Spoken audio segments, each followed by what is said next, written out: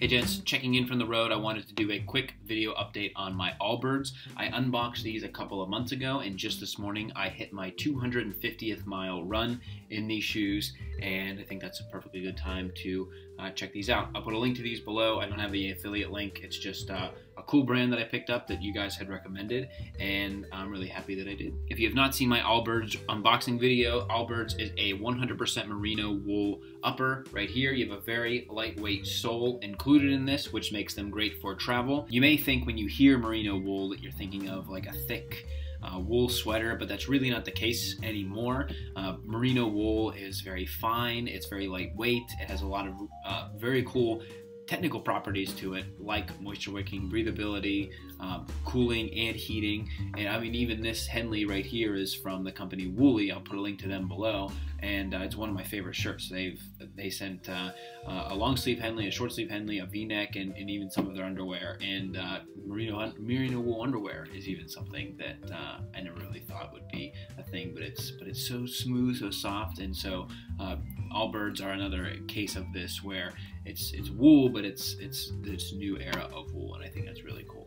They're incredibly comfortable as a casual shoe, so they have really good support just for wearing every day. You're not required to wear socks either, because the merino wool is naturally moisture wicking. It has, it's very breathable, and I don't have experience wearing these in warmer climates in summer months yet, but so far they've been really great for running. I'd use these more exclusively for my morning runs, and I typically go out in cooler weather. I do wear socks with these. I do not recommend.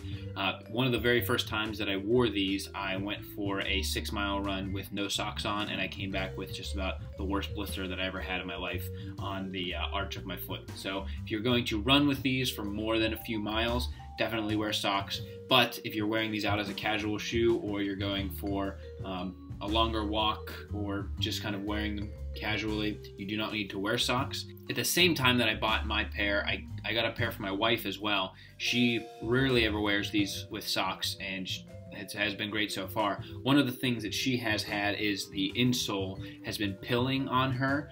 You can buy additional insoles on here. I have not had that problem. I don't know if it's because she ends up wearing them more than I do versus me just mostly wearing them for running, and so that is that's one data point. I've had no problems. She's had some problems with it, but even then, even if she wears socks with the pilling, you can't really tell. Overall, they've held up extremely well. There's no real separation between the upper and the sole, which is a good sign.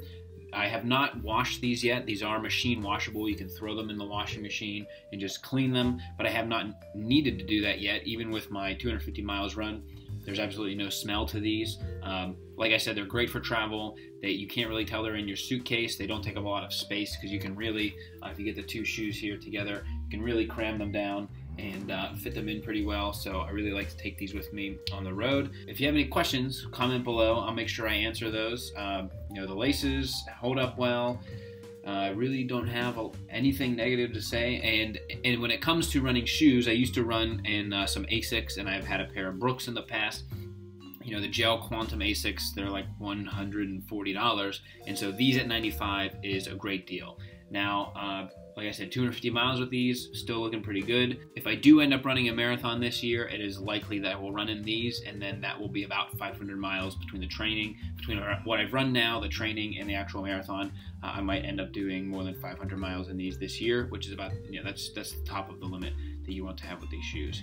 And so I really, like I said, really like these as casual shoes. I think they look very subtle and classic whenever you wear these. They're not calling attention to themselves. Most people, they look nice and clean, so they're a really nice casual shoe. And if you want to run in these, then you're all set there as well. They just put out a white pair that I really like, and those might be the ones that I pick up next. So, like I said, if you have any questions, comment below.